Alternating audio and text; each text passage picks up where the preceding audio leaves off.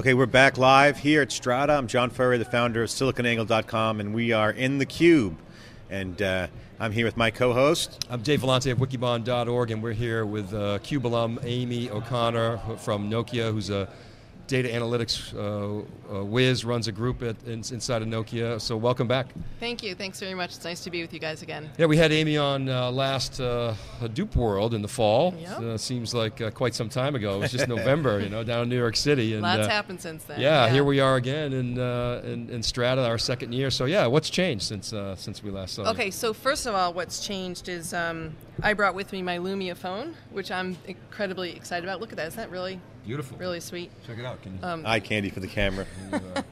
But we're here to talk about analytics, but my phone makes me excited, so I thought I would show you that, guys, that as well. It's gorgeous. Feels good. Yeah. I think we need phones for all the Cube alums here. All right, we'll work on that. We'll definitely work on that.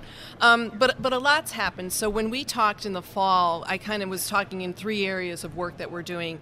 We're building a centralized data asset of the important data that Nokia's got to kind of bring the company into an area where we make ourselves much more data-driven.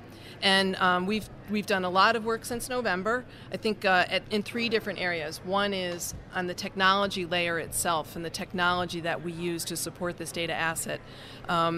As you guys know, especially coming to conferences like this and talking to different people, how much the technology is changing over time.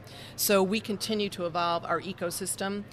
In particular, we've done some really interesting work in the past couple months of actually integrating our Hadoop environment with our Teradata environment.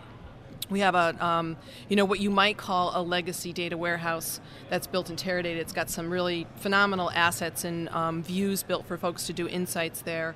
So we've done a lot of work on some of our big data to process it and manage it and aggregate it and then move those to Teradata. So we're in that world now that people talk about of bridging the big data world with the traditional IT world and how do you actually do SLAs across all of those. And I think from a technology perspective, that's one of the biggest strides that we've made in the past few months.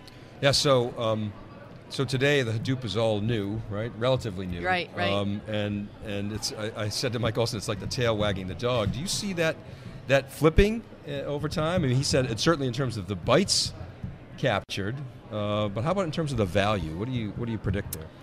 The value is in the end use of the data. But the world is changing in that the end use doesn't define what you do with data these days. So we're really trying to collect all of the major data assets of Nokia because we think we can come up with new uses. So I actually see the value in we call it a full technology ecosystem. The value is in the petabytes of data that end up in Hadoop, but then they get culled down and aggregated down to terabytes of data and then gigabytes of data and handed off to users that have data marts and recommendations engines and data that flows back to these phones in particular. So with the traditional data warehouse, the sort of single version of the truth was always what we were chasing. Have we given up on that? Because it seems like we're quite far away from that now with Hadoop coming in. And is that okay, or am I off base on that? There's a lot of places where you need single version of truth. You certainly need single version of truth in finance. Right? Reporting, you're right, have all of that. But a lot of the rest of the world is quite frankly changing too fast for there to be a single version of truth for more than a moment in time. And a lot of the use cases that we're talking about are use cases that are constantly evolving over time so that as we get new data sources and we learn new things and we use machine learning algorithms, we don't even know what truth we're looking for. So I think the single version of truth for parts of the world, and those are the parts of the world that are around contextuality and user experiences, will constantly change. So what about let's see, in the last year, John, the number of distributions, I saw Fujitsu announce the new distribution yesterday or the other day, and it's exploding. Does that matter to you as a technology practitioner? Do you just let them come and say, hey, we'll try a little bit of everything, and is it really not a big technology issue, more of a people and process issue? Talk about that a little bit. Well, I always say that the toughest thing at work is the people part of it. So clearly the most important thing for us to get right is the people and the skills and the ability to use data to do new and interesting things to drive higher values for the business. But we're challenged by the technology. As you said earlier, this is all new. And it's interesting when we see new people coming on board with distributions. We look to vendors to support us. We don't want to spend our time down in the bits and bytes of Hadoop distributions. So we look to a really good partner to do that so that we can focus in the areas that add value to us. Now, I think we've kind of all seen these worlds where there's, some code in open source and different people pick it up and do different things with us. I hope and expect that all these vendors are putting the best of the best back to open source so that the entire world can keep evolving. And that's really what we look to. So, Amy, talk about your experiences for the folks out there dealing with Hadoop. We're hearing, obviously, at the show here, the standards it's being talked about. Hadoop is now standard, and Mike Olson was just saying, hey, applications are surging in. You've been investing a lot in the development side of the framework, the methodologies around the big data. What's your experience with Hadoop? Where are you now? What are you using? Can you just talk a little bit about some of the details with Hadoop? Just some of the. We use probably pretty much everything that's in the standard Hadoop distributions that we actually pick up through the Cloudera distribution. So, Pig and Hive, and we're really, really moving a lot into the HBase world. We have a lot of different application uses for HBase, and I can talk about some of those a little bit more if you're interested. And you are using HBase. We are using HBase, yes. We use Uzi and Zookeeper and Scribe. You name it. The alphabet soup of all the scoop. We scoop with the best of them, and then kind of. Pig? We've got pigs. Yeah, squids, pigs. Yeah, scoop, we've got all Uzi. of that. Yep.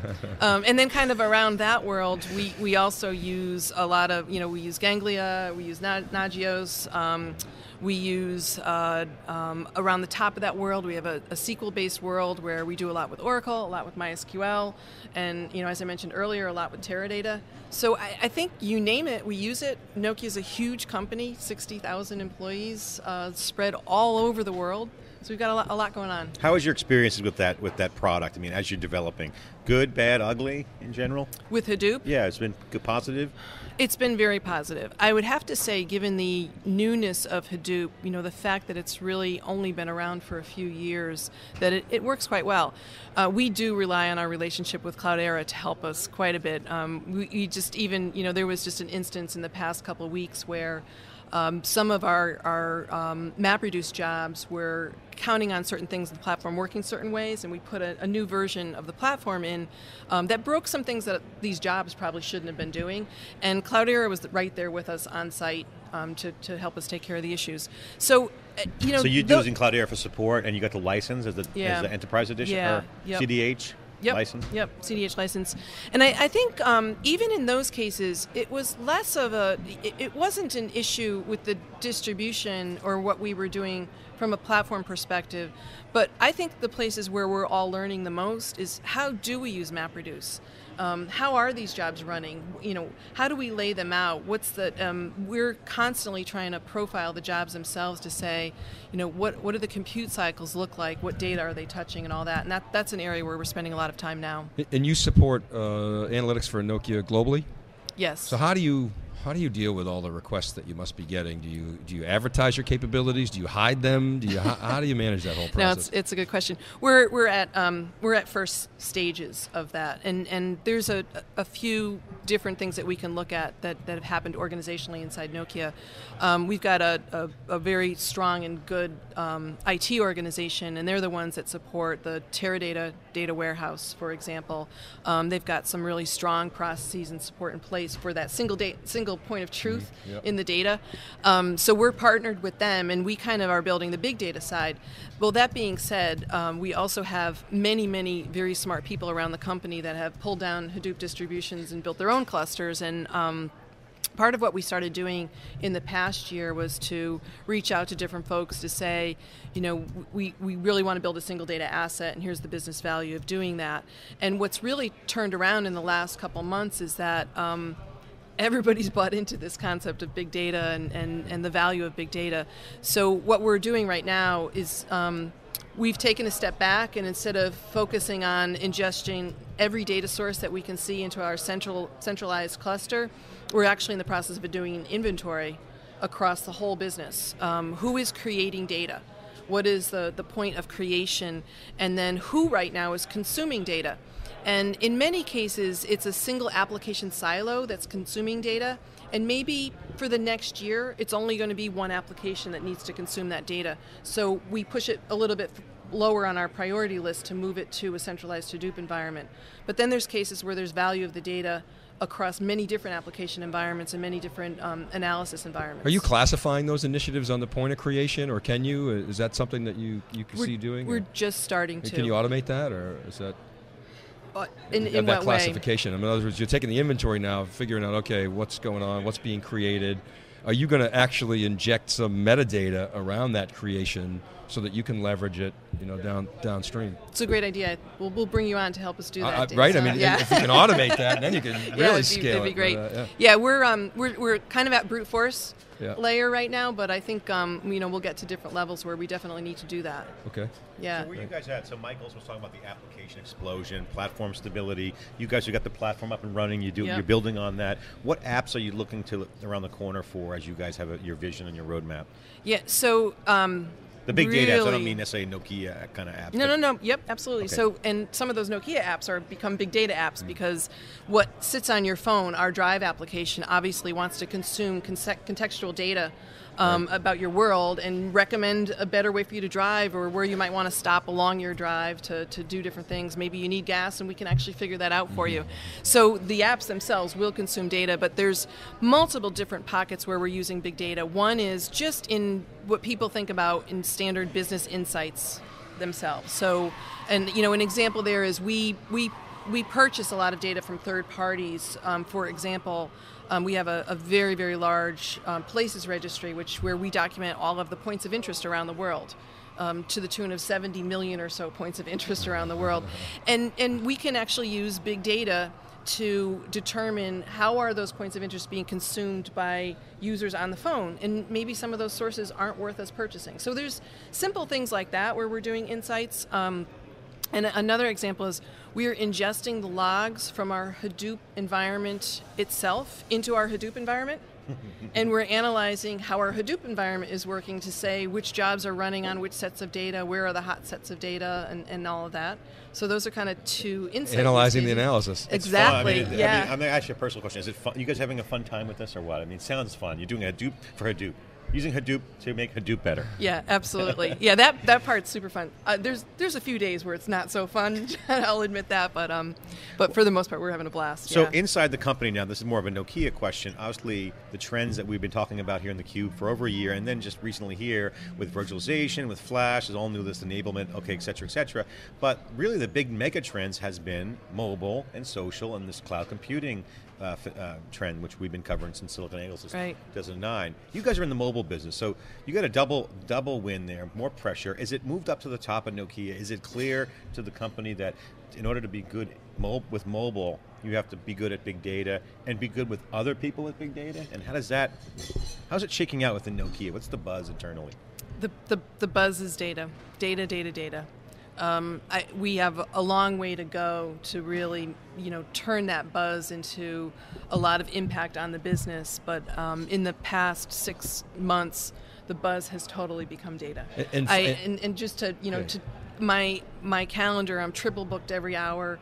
I can't read all my email. Actually, I need to get somebody in my group to do an analysis on my inbox to figure out which emails I really need to respond to. Which meetings to blow up. Exactly. Yeah, that part's do no some fun. big data analysis. Well, that person's influence isn't as good as it used to be. So what was the buzz before data? Like the last big buzz, was it product? Was it, what was the... was it all over the place? So I haven't been at Nokia long enough. I think when I stepped in, which was just about a year and a half ago now, it's been data. Yeah. It's been data for that amount of time, and the buzz just is louder and louder every single day. Yeah, I mean, the reason I ask is it feels like in a lot of corporations the buzz is data, and it used to be a lot of different things, whether it was a go-to-market or a new product or whatever it was. Well, one of the things that we've talked about how we've changed over, Nokia is a 150-year-old company, and it started as a wood grinding plant on the banks of a river in Finland, and then became a rubber manufacturer in Finland, and then became consumer electronics. And so one of the things that we talk about is it's always been a company that took raw materials and produced products.